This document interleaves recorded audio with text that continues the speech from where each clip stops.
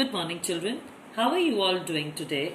Children, in the previous class of English, we showed you how to draw a standing line.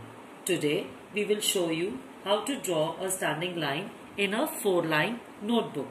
As you can see, there are 4 lines here. 1, 2, 3 and 4. The first one is red line, then the blue line, then again a blue line and the red line. So, we will place a dot on the first red line and another dot on the second blue line, and then join these 2 dots to make a standing line. So let's do once again a dot on the first red line and the second dot on the second blue line, and then join these 2 dots to make a standing line. So once again, dot on the first red line and another dot on the second blue line, and then join these dots to make a standing line.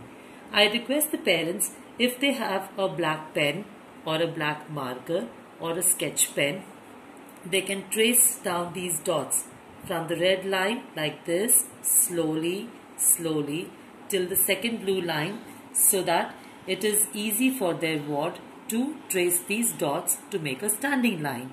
So like this, they can trace the dots from the red line, again slowly till the blue line, like this. And then the children can join these dots to make a standing line. Join these dots slowly with the help of a pencil to make a standing line.